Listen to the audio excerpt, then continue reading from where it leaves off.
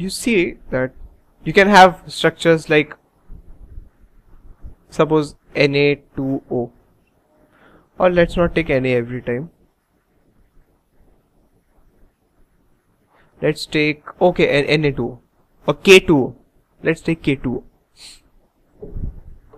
So K has 19 electrons, so it's 2, 8, 8, 1. And it can easily get rid of this 1 electron and make a stable configuration of 288 with 8 in its outermost orbit.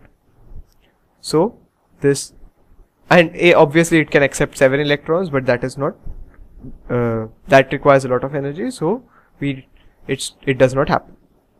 So 1 electron it will lose,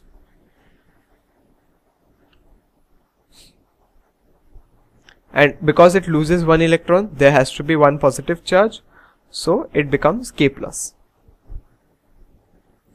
And oxygen, if you see that oxygen has an electronic configuration of 2, 6. So basically it needs 2 electrons to make it 2, 8. But potassium has donated only 1 electron. It says I have only 1 electron, but oxygen says I need 2 electrons, otherwise I cannot change into an ion. So what it does, that it takes 1 electron from this potassium and it takes another electron from another potassium. So basically 1 oxygen requires 2 potassiums. So you write the equation like this because the oxygen will require 2 electrons, not 1 electron. So oxygen will take up this 2 electrons and become O2 minus. See, 2 minus charge, 2 minus charge. And here 2 plus, 2 minus, 0, 0, 0, 0. So this is the equation. And so this K will become K plus, or rather 2K plus, and oxygen will become O2 minus. And 1 oxygen will require 2 potassium, or in other words 2 potassium will require 1 oxygen. So K2O will be formed. And the electron dot structure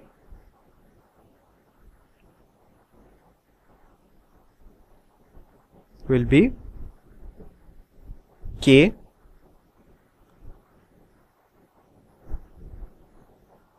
K has only 1, but we need 2 Ks, and oxygen has 1, 2, 3, 4, 5, 6, and this 2 Ks will donate their 2 electrons to oxygen, and this will become K2, 2 plus. Remember, this does not become 4 plus, it remains K plus and K plus. It's just K plus plus K plus.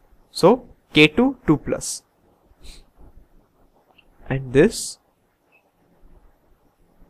6 of its own, 2 taken from the 2 Ks, and 2 minus. And then K2O. So you see that we just write these structures like this, like K2O or NaCl, but they don't actually exist as Na and Cl just joined together. They exist as Na plus and Cl minus ions. And their property is that whenever they are dissolved in water or any solvent as such, so most probably water, they'll break up into their individual ions. And now sodium will have no relation with chlorine, chlorine will have no relation with sodium. They'll be roaming about freely. Obviously there will be forces because a plus always attracts a negative, but they'll get separated. So that means sodium will have forces with this Cl minus also, as well as other Cl minus which come from other molecules of NaCl.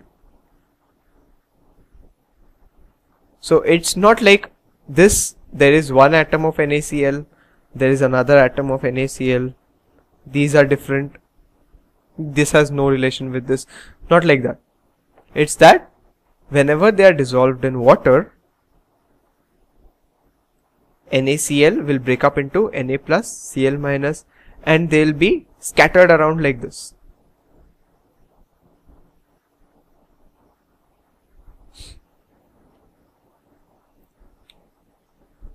And obviously the number of Na plus will be equal to the number of Cl minus, so the net charge will be balanced.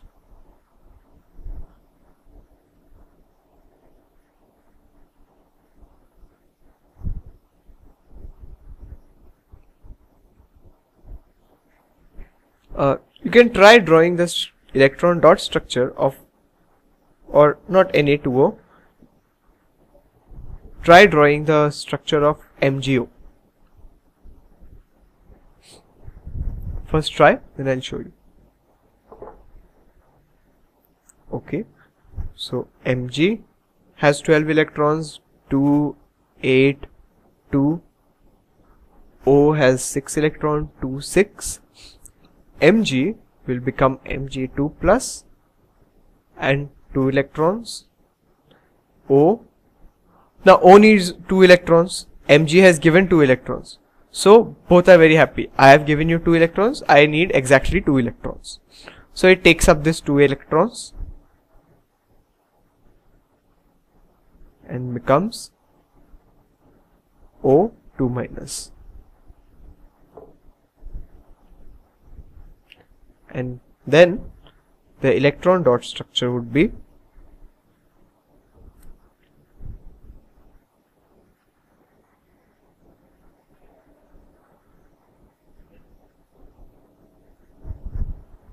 remember that these electrons are only the electrons in the outermost shell. You don't draw the electrons which are present in the innermost shell. Like I have drawn only the 2, 8, 2, the 2 which are outside, not the 2, 8 which were inside the shell. In oxygen also 2, 6, I have drawn only 6 electrons in the outermost shell. So this will just give 1 electron, 2 electrons, and then it will become Mg2 plus and O 1, 2, 3, 4, 5, 6, 7, 8, 2 minus.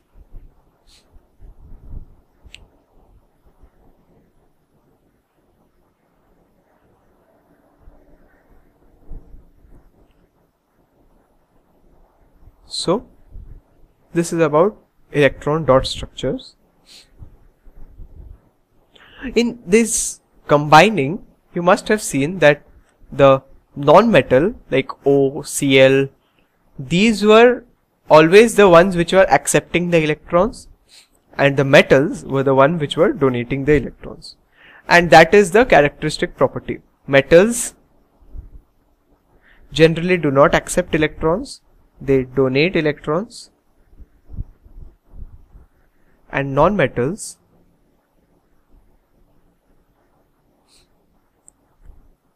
mostly accept electrons.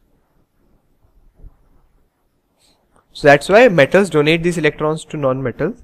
So they form these compounds of metals and non-metals.